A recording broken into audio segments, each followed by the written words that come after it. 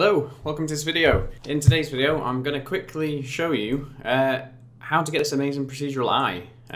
As you can see, it's pretty gross, but pretty cool. Big shout out to the creator of this. I'll have the link to his Twitter in the description below. I've also got the link to the Gumroad page for this eye in the description below as well. So if you just click that and then head on over to the Gumroad page, you'll see this. And then it is free. You can put in 0, you can put in 10 if you can afford to pay something. Obviously that's great because we should support people who put out this content. But if you can't afford to, you can just press 0 and click I want this, put in your email address, and then you'll get a download. You want to just hit download on that file, and then you will get a folder on your desktop. If you unzip that, so it's the zip folder we'll call just an eye, and then you unzip that to the just an eye folder, and then you can double click on the eye.blend. So let me just close that. So if you open up that blend file, you'll see this. And if we just go into rendered view, you just immediately see the eye. I put this light here. You'll see it quite dark here. You might want to just Shift A, light, and then just add a light in just to, obviously, so you can see what you're doing. Just increase the radius, the power.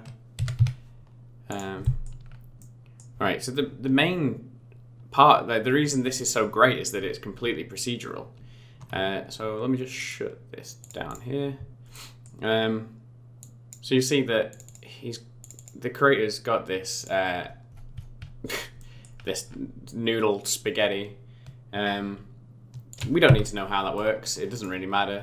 The main thing is this node here, and it just lets you control kind of everything that you'd need to control. So you can control the pupil size.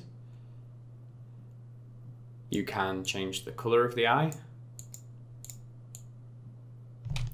Sometimes with these, like if you hold Shift and then drag, it just gives you a bit of finer control. You can control the saturation of the eye color. So you could have like a very pale grey pink. Value is kind of how bright the eye is. Then you've got veins position, which has this disgusting kind of effect, but I mean it's very cool that it's there. So you see that they go in. And then you've got vein scale as well. So, I mean, you can kind of see what that does. If you want like lots of veins really close.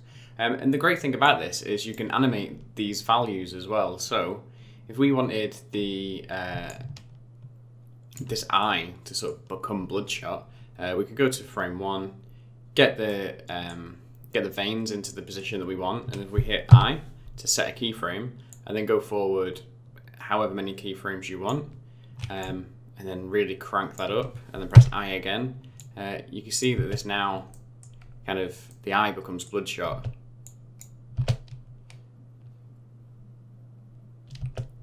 I mean, so you can see how powerful this is, and I mean, this is working in EEVEE. It does obviously work in cycles as well. The reason it's all like weird and blurry like this is because there's a lot of subsurface scattering on it to get like a very realistic kind of look. But I mean, it looks fantastic in EEVEE anyway. So yeah, I mean that's kind of it. I've used it to create two scenes so far. The first one is this little video.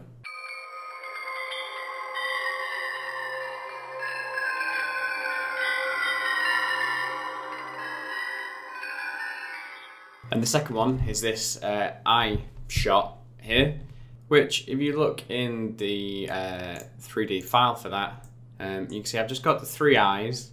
I've got a principal volume shader, and then I've got just a free 3D model I found online here. And you can see this gets this really cool kind of look.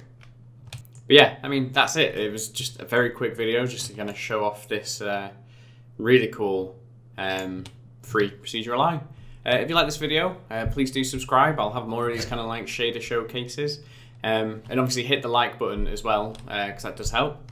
And then make sure you check out the creator on Twitter. Go ahead, get the file, and then if you create anything using this eye, I'd love to see it, so you can tag me on my social media links below as well. But yeah, I mean, that's it. Thanks for watching. Bye.